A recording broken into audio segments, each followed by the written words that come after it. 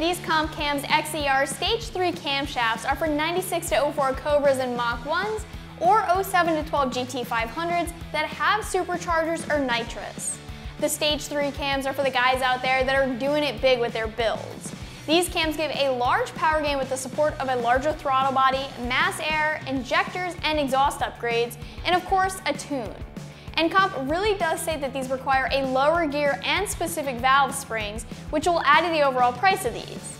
Install will get a 3 out of 3 wrenches on the overall scale of difficulty, and I'll have a little bit more on that later in the video.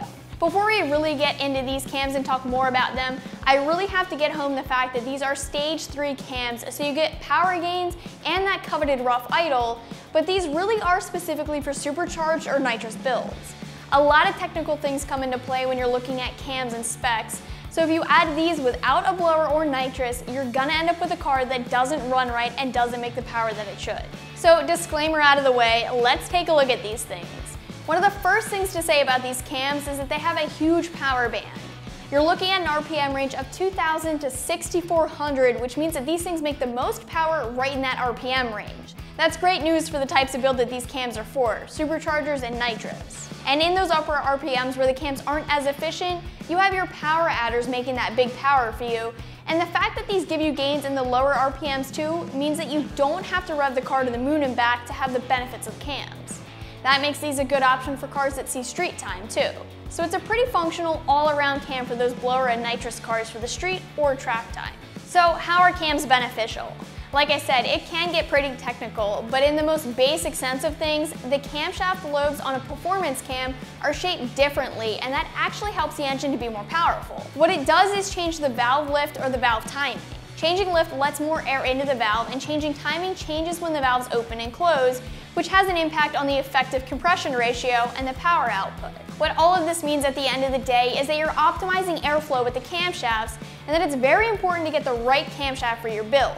If you don't, you can actually hurt performance instead of help it. You want to consider specs like the lift and the duration of the camshaft, since that's what's going to tell you how your valves will be opening and closing. Comp tells us that the specs for these cams are as follows: 116 degrees of lobe separation, a 238 and 240 duration at 50 degrees of lift, and an intake lift of 475 thousandths, an exhaust lift of 45 hundredths. So you have a bigger lift than the stock cams, which will allow more air into the cylinders and more duration too, which means more power. And because you are changing so much with your lift and duration, Comp does say that you will need to upgrade to their beehive spring to support the added lift. And if you're thinking of not doing this, the only thing I'll say is that you've already gone so far with your build. You're already doing the cams and you already have your supporting mods, so why not do it right? It would stink to do all of this work and then have issues with your valve springs down the road, and worst case, drop a valve and lose the engine. And when it comes to power numbers, those are going to be difficult to nail down specifically because of the difference in mods, power adders, boost levels, and your supporting mods. Differences in tunes will also cause changes in power between cars, so it's really hard to say specifically. The other thing that comes into play here, besides power gains, is that wonderful sound of cams. Everyone loves that big lopey idle, and these cams certainly deliver on that. Comp Cams calls out a rough idle as one of the big features here, so you won't be disappointed there. When it comes to price, you can expect to pay close to $1,300 for this setup. Now keep in mind that these are Stage 3 cams and they require other modifications to work properly, like those valve springs and retainers, and other supporting mods too, like a tune for instance. These cams are serious and they're gonna come with big benefits with the right setup. That being said, serious parts usually cost serious cash, and that's the same thing here. When it comes to the install, you guys might be able to imagine a cam swap is going to be a fair amount of work.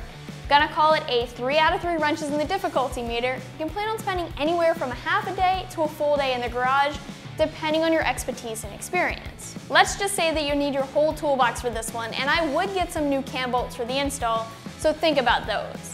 If you're planning on doing this one yourself, a manual with the torque specs would be a great place to start. You'll need to remove the intake manifold, valve covers, crank pulley, front engine cover, and timing chains, just to name a few things before getting started with the actual swap. If this is something that you're not up to speed on, you might want to leave this one up to your local shop, and don't forget about those other supporting mods that you're going to need to install with these cams. That's going to wrap things up for the Comp Cams XE-R Supercharged or Nitrous Stage 3 Camshafts. for the 96 to 04 Cobra and Mach 1 and the 07 to 12 GT500. But as always, you can check them out more online right here at AmericanMuscle.com.